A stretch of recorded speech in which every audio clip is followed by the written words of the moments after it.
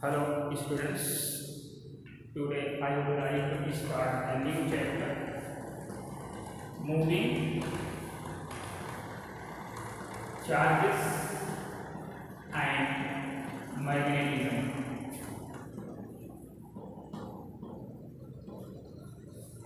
Moving charges and magnetism. This is the new chapter that I would like to start from today.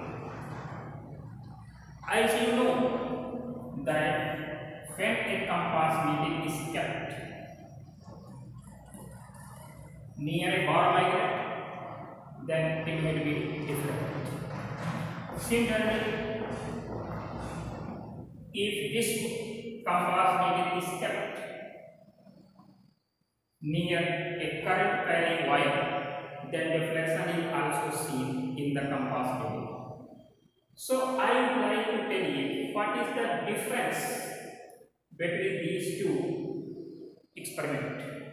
Now here it is bar magnet.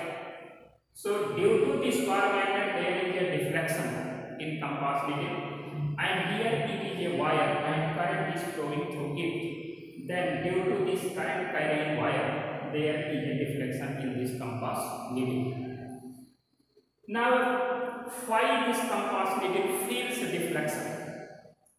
Because there is a field around this bar magnet, and due to the effect of that field there is a deflection in the compass needle. Similarly here it is a current carrying wire, so there is a magnetic field around this wire, and due to that magnetic field it feels deflection. Now here, if we make this current 0, then what happens? The deflection in compass needle disappears at once. So it is clear that when current is flowing through this wire, then there will be magnetic field around it, and due to that magnetic field there will be a deflection in the compass needle. Now suppose if we change the direction of current flowing in this wire, then the direction of deflection of this compass needle also changes. So we can say that the magnetic field, the direction of magnetic field arises around this wire also changes. So in this way, it depends on the direction of flow of current in this wire. So here, since current is flowing in this wire and this current is generated by the flow of electron, so we can say that when electron flows in the wire or charged particle flows in the wire, then there is a magnetic field around this wire, and due to that magnetic field this compass needle feels deflection. So that's why the name of this chapter is moving charges and magnetism. This means if any charged particle Q in motion, then there will be a magnetic field around it. But if any charge Q is not in motion, it is in rest, then there will be no magnetic field. But you can say that there is an electric field. So electric field E is created around this rest charge. But if this charge is motion, then there will be two fields, electric field as well as magnetic field. So it is clear that when we stop the flowing current through this wire, then there will be no deflection in the compass needle. So it results that there is no magnetic field around this wire. So this magnetic field arises only when charge moves. But if the charge is stationary, then there is only electric field, not magnetic field. So the connection of this topic to this experiment is that when any charged particle comes in motion, then magnetic field creates around it. Otherwise, magnetic field does not create when the charge is in rest. Now here, if this is a wire and current is flowing, then there will be magnetic field around it. And when wire is straight and current is flowing through it, then from the previous classes you came to know that the shape of magnetic field will be like a circle. So this will be the circular shape of magnetic field. This means magnetic field are always making closed curve. They are making like a closed curve. And you are familiar with this concept that magnetic field always arises from north pole and comes to south pole. Then inside the magnet they make a closed curve. So this is the property of magnetic field. Now here, this is a current carrying wire and there is a magnetic field around it. This is also the statement of Oersted. O-E-R-S-T-E-D. Oersted is the name of scientist who observed that when current flows through a wire, then there is a magnetic field around it. And experimentally, it is clear when a compass needle is kept near this wire, then it feels deflection. So this is the proof that when current flows through the wire, there will be a magnetic field. It is the statement of Oersted. Now, but if you want to find at any point P what is the intensity of this magnetic field, then according to the statement of Oersted, there is no formula to find out intensity of magnetic field at this point P. So for this purpose, by SAVART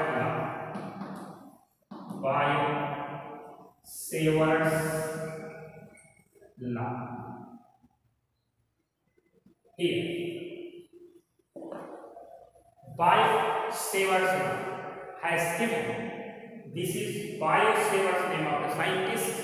According to this concept, what will be the magnetic field intensity at any point P in the magnetic field around the current carrying wire can be calculated. So the formula which is given by SAVART is known as SAVART's formula to find out magnetic field at any point. Now one thing is clear here. If you want to find the magnetic field intensity at the point P, then according to the SAVART's law, you do not take the whole length of the wire, but you will take a infinitely small element of this wire. So this is a small element that is supposed dl. Infinitely small element means the distance from this point to this point is too small to experience as a point. Infinitely small length means a point.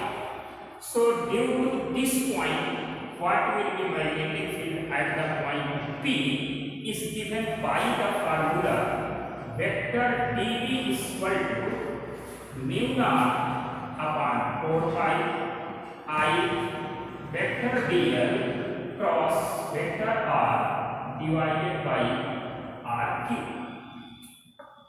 Now here let us consider this is a current carrying wire and here this is infinitely small element, so it is also known as current element, and here is a point P. This is the point P. At this point P you want to calculate magnetic field intensity. So now join this line from here. Let us suppose this is vector r. So we can say that this is the position vector of point P from this infinitely small current element. Now let us suppose it makes angle theta. It makes angle theta. Then vector dv is equal to mu naught upon 4 pi I vector dl cross vector r divided by r cube. What is vector dl cross vector r? we know that vector cross vector B is equal to AB sin theta n caret. Here vector A cross vector B is equal to this much. Apply this formula, we find dB is equal to mu naught upon 4 pi I dl r sin theta divided by r cube. So this formula concludes mu naught upon 4 pi I dl sin theta divided by r square. So this is the vector form of Biot-Savart's law, and you can say this is the scalar form of Biot-Savart's law. Generally, this formula is used to calculate magnetic field intensity at the point P. Now, try to understand again what is Biot-Savart's law. Biot-Savart's, name of the scientist, he has given a formula to find out magnetic field intensity at any point in magnetic field. Let us suppose this is a current carrying wire and this is current element. It is infinitely small, so it is considered as a point. Now suppose this is the point P, whose position vector from this current element is vector R, and this point, at this point you want to calculate magnetic field intensity. Let us suppose this is vector dl and this is vector r, and this angle theta is between vector dl and vector r. So this formula is here, vector dv is equal to this much. Now according to this formula, vector a cross vector b is equal to ab sin theta n caret. Apply this formula here. We take mu naught upon 4 pi I dl r sin theta divided by r cube. So this will be mu naught upon 4 pi I dl sin theta by r square. R and r cube cancel out. You have r square. Now this is the formula. This is the formula used to calculate magnetic field at the point P due to current element. But if you want to find out magnetic field at the point P due to the whole wire, then we have to integrate on both sides. So it will be B integral of mu naught upon 4 pi I dl sin theta by r square. So this is all about Biot-Savart's law. Next, application of Biot-Savart's law.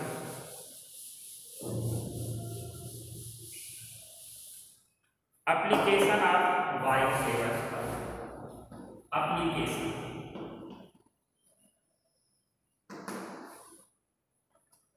Look here.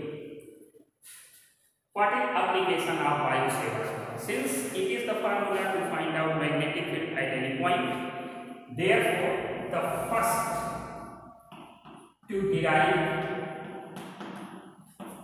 magnetic field B at a point due to current carrying wire of finite length.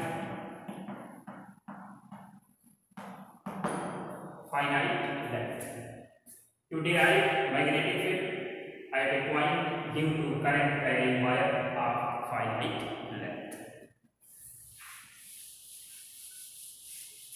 This is the now look here.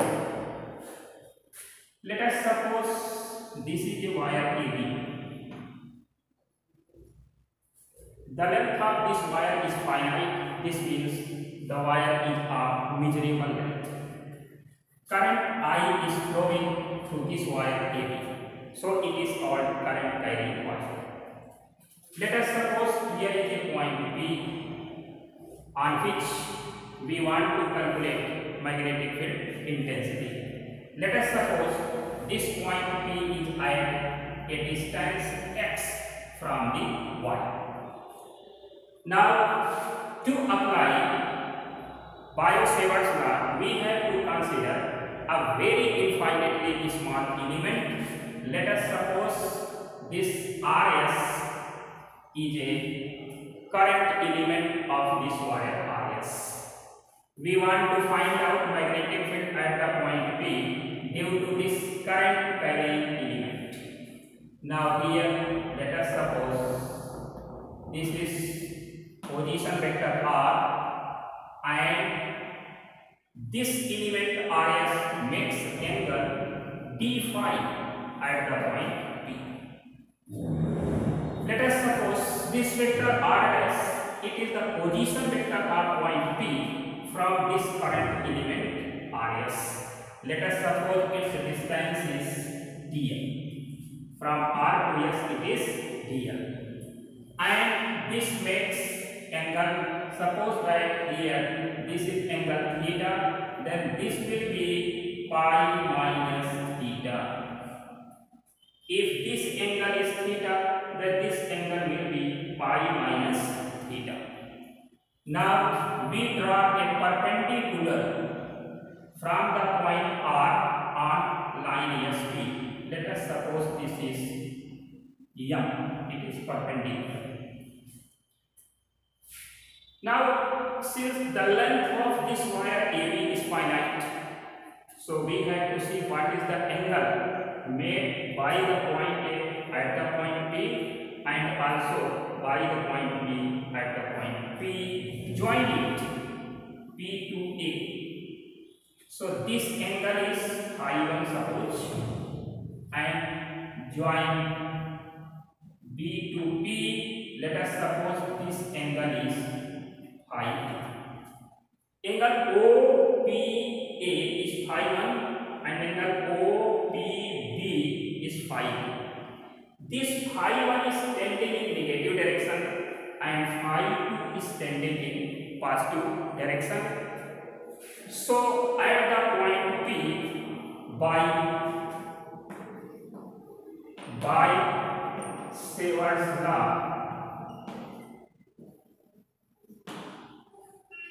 magnetic field dB at the point P due to this current element Rs, dB is equal to mu naught upon 4 pi I dl sin theta divided by R square. Now here dl sin theta. How to use this dl sin theta? Look here. In triangle RMS, this is right angle triangle. Now from here we calculate sin pi minus theta. Sin pi minus theta perpendicular on hypotenuse, that is I upon Rs, implies that sin theta is equal to I upon Rs. Rs is dl, so this implies that Rm is equal to dl sin theta. Now again in triangle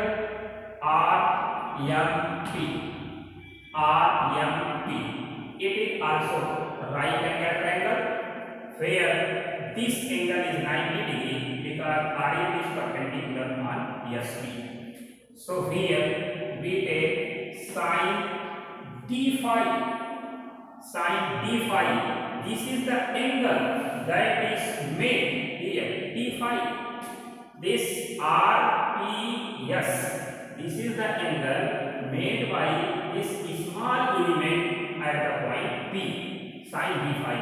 This is equal to Rm upon Rp.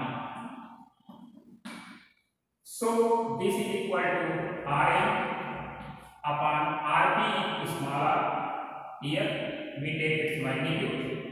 Therefore, Rm is equal to R sin d phi. This is written as R d phi because this angle is very small. For the smallest angle, R sin d phi will be equal to d phi. Now comparing these two parts, we have dl sin theta is equal to R d phi. Rm is equal to dl sin theta and here Rm is equal to R d phi. Therefore, this will be dl sin theta is equal to R d phi. Now from this formula, we may remove it. So this becomes dv is equal to mu naught upon 4 pi I. In place of dl sin theta, we write R d phi divided by R square. So finally we come to this point, mu naught upon 4 pi R d phi by I d phi by R. Now here R is the position vector of this small element to the point P, but we need OP because OP is the distance of this point from this finite wire AB. So we have to convert R in terms of x. So in triangle ROP, look here, in triangle ROP, it is also right angle triangle. Now we take cos phi, this suppose angle phi here. So cos phi is equal to this upon R based upon hypotenuse. So implies that R is equal to x divided by cos phi. Now with the help of this concept,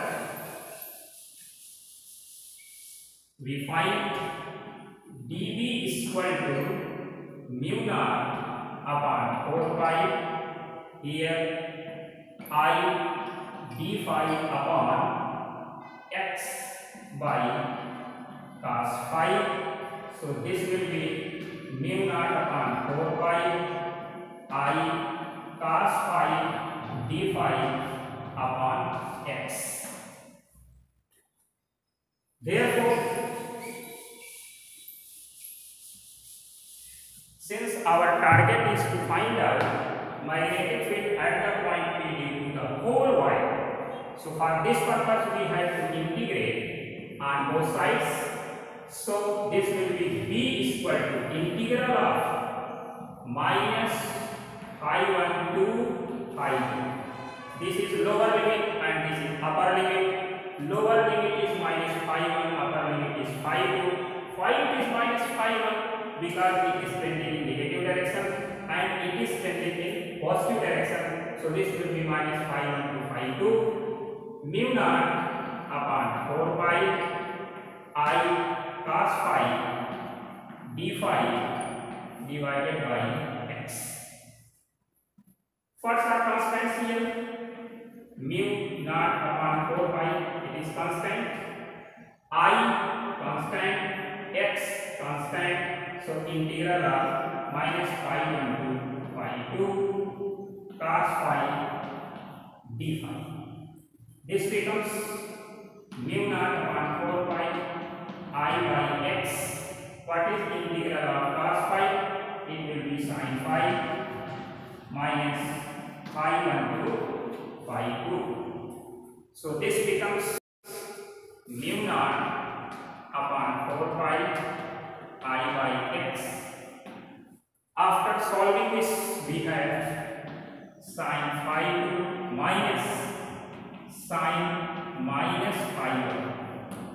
So this will be mu naught upon 4 pi I by x sin phi 1 plus sin phi 2. So B is equal to this much. This is the formula to calculate magnetic field at point P due to the finite wire.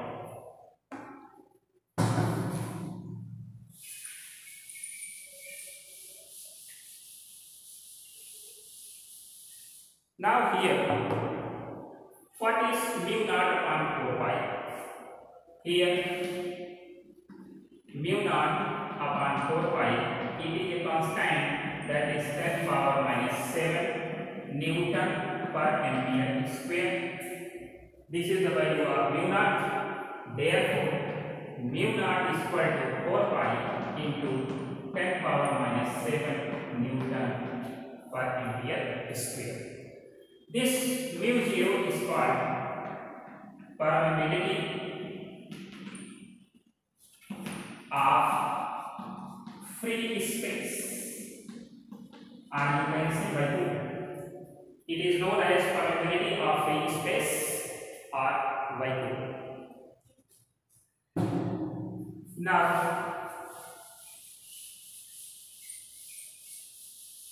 next point. Look here. For infinite y. For infinite y, we have not to derive any next formula for infinite wire of current varying wire, but here for finite wire, v is equal to mu naught upon 4 pi I by x into sin phi 1 plus sin phi 2 for finite length. Now, if we extend this wire in minus infinity and here to plus infinity, then it will be called, this wire is converted in finite length of wire. If this point is progressing in minus infinity and this point is progressing in plus infinity, then there will be increment in both the angles. This angle phi 1 also increases and this phi 2 also increases. So this phi 1 increases in this direction and phi 2 increases in this direction.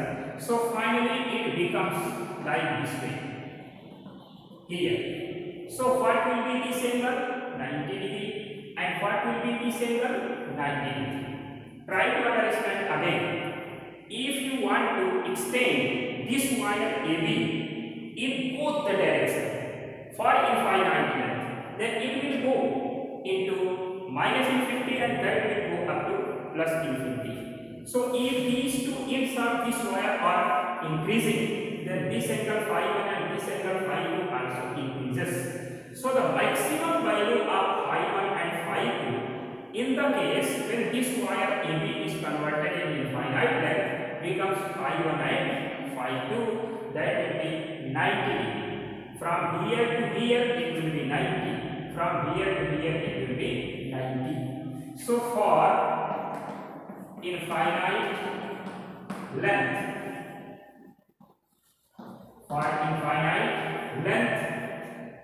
end A tends to minus infinity and end B tends to plus infinity, then phi 1 tends phi 2 is equal to pi by 2.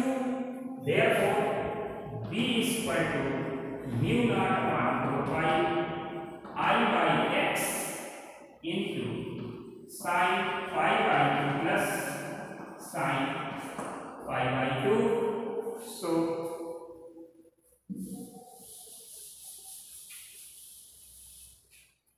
this becomes mu naught upon 4 pi I upon x into 1 plus 1. So that is 2 mu naught upon 4 pi I by x into 2 on cancellation mu naught upon 2 pi I by x. B is equal to this much. Or it will be written as B is equal to 2 into 10 power minus 7 I by x.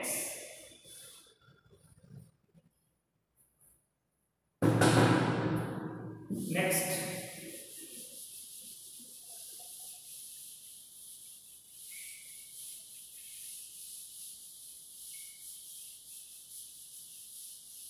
Now here,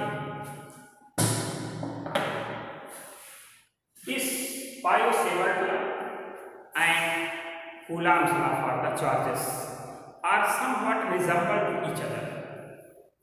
For SAVART law, B is equal to mu naught upon 4 pi I dl sin theta by r square, and Coulomb's law is equal to 1 by 4 pi epsilon naught q1 q2 by r square.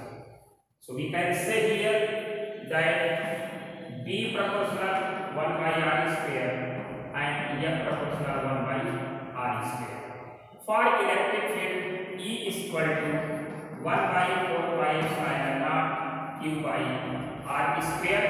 So electric field also possesses this property, so it is called inverse square. So B proportional 1 by r square and E also proportional 1 by r square. So we want to develop the relation between mu naught and epsilon. Mu naught permeability of free space and epsilon naught permittivity of free space. So what is the relation between mu0 and epsilon? Now from SAVART law we know mu naught upon 4 pi is equal to 10 power minus 7 Newton per ampere square. And from Coulomb's law we know that 1 by 4 pi epsilon naught 9 into 10 power 9 Newton meter square per Coulomb square. So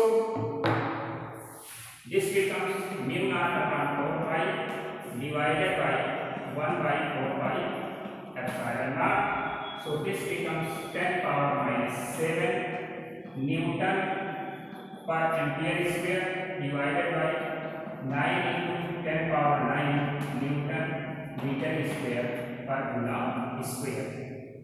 So this becomes mu naught upon 4 pi into 4 pi epsilon naught is equal to Newton upon 9 into 10 power 16 Newton meter square per Coulomb square. 10 power minus 7 take down, it will be plus. So here Newton cancelled. We have this Coulomb goes up, Coulomb square divided by 9 into 10 power 16 ampere square into meter square. Now here Coulomb square, it will be what? Since you know that I is equal to Q by T, therefore Q is equal to I into T. In place of Q, ampere into second, so it will be written ampere into second whole square divided by 9 into 10 power 16 ampere square into meter square. So here ampere square is cancelled out. So this becomes what? Coulomb is equal to ampere into second whole square. Second square divided by 9 into 10 power 16 meter square. Finally, it is written as 1 upon 9 into 10 power 16 meter square upon second square. Now here 4 pi is cancelled. We have mu naught into epsilon naught is equal to 1 upon, it is written as 3 into 10 power 8 meter per second whole square. So this is the speed of light in air. Speed of light in air. So finally we can say that C is equal to 1 by under root mu naught into epsilon naught. Here C is speed of light in by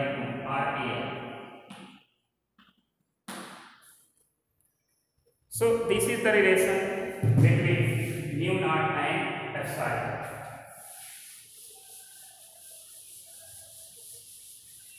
Now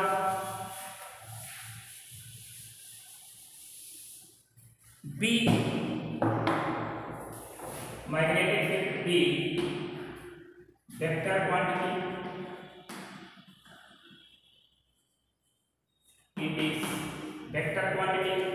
So to know its direction, we have to apply two methods. Now first, let us suppose this is a current carrying wire and here is a point P. Here is a point P. We want to find out the direction of magnetic field at the point P due to this current carrying wire. So now open your right hand like this way and put the thumb in the direction of current and this paws towards the point P. Then this stretching of your paws inside or look like this. So its direction will be this much. It is called inward, or we can say perpendicular to the plane of paper. Plane of paper, inward. But if this point is taken on left hand side, then applying by right hand rule, we do in this case.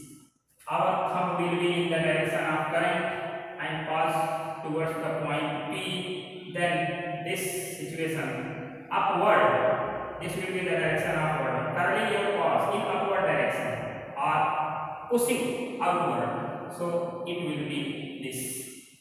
This is the upward direction and this symbol is for inward direction. So this will be upward direction. Upward direction. This upward direction magnetic field will be taken with positive sign and inward direction it will be taken with negative sign. Since it is vector quantity, therefore direction of this magnetic field to know is very necessary for you and you have to apply this right hand rule. Again try to understand, this is the wire, current is flowing in this direction and here is the point P. You want to find out the direction of magnetic field at this point P. So opening your right hand and put your thumb in the direction of current and this paw is towards this point P. Then curling your paws like this way. So this will be inside. So we can say inward. And if this point P is taken on left hand side, then opening your this right hand and thumb makes in the direction of current and this pass towards this point P and like this way. Here it is upward. So its direction will be upward and its direction will be inward. If you are changing the direction of current like this way, in this way, if this becomes the direction of current, then both the situation will be reversed. Here it will be upward and here it will be inward. So it depends on the direction of current. And next, if current is flowing, suppose that this is a circular wire, current is flowing here anti-clockwise. If current is flowing anti-clockwise, then direction of B will be upward. It will be upward. And if direction of current is clockwise, then vector B cross, it will be inward. In this way, we may determine the direction of magnetic field at any point due to the current.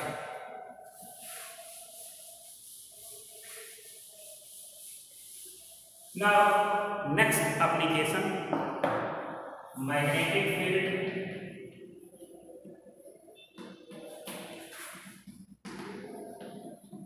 B at the center of a current carrying circular wire, current carrying circular wire. Now here magnetic field, you have to find out at the center of current carrying circular wire.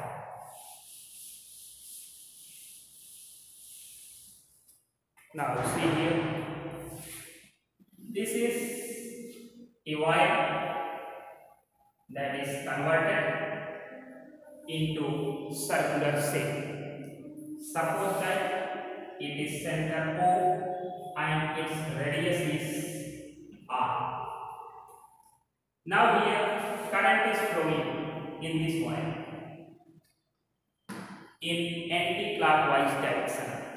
Then magnetic field arises at the point O will be perpendicular to the plane of paper and upward. This will be the direction. Putting this tester at this point O and making the plane of this blackboard, then this will be the perpendicular direction upward and this will be inward. So looking the direction of current, anti-clockwise direction of magnetic field will be upward.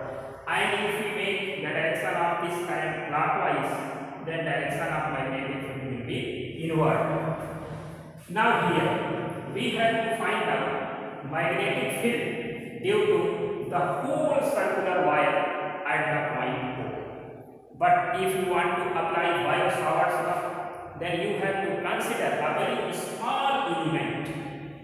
Let us suppose this is a very small element and its length is dl. From here to here it will be vector r and this is also vector dl. Its direction will be like this. When we are making any tangent at this point, then it will give you the direction. Now here applying SAVART law, dv is equal to mu naught by 4 pi I dl sin theta divided by r square. This is the formula to apply, find out magnetic field at the point B. As I have already told you that the direction of magnetic field at the point O is perpendicular to this plane, so theta will be 90 degree. So putting here mu naught upon 4 pi I dl sin pi by 2 divided by r square. This formula converts finally mu naught upon 4 pi I dl by r square.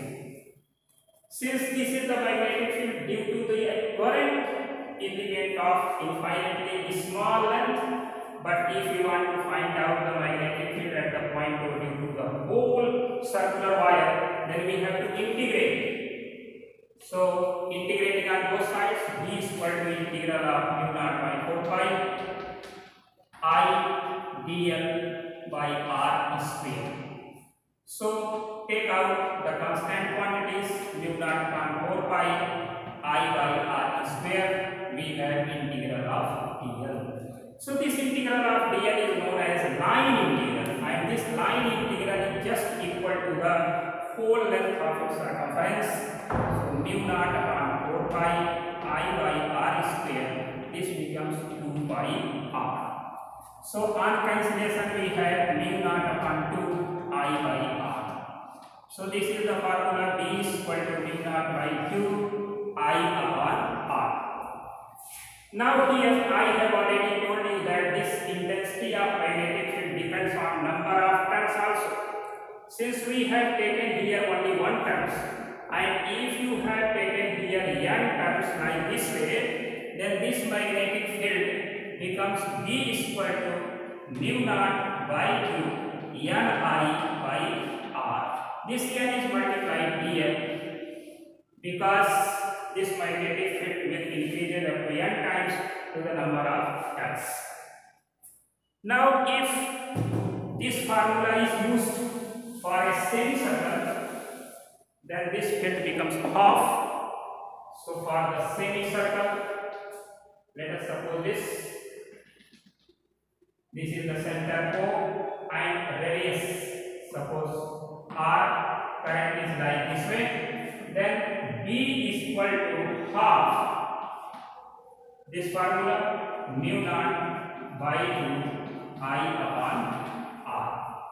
In this case, what will be its direction? Since the current is clockwise, then its direction will be cross. This means inward to the plane of the paper.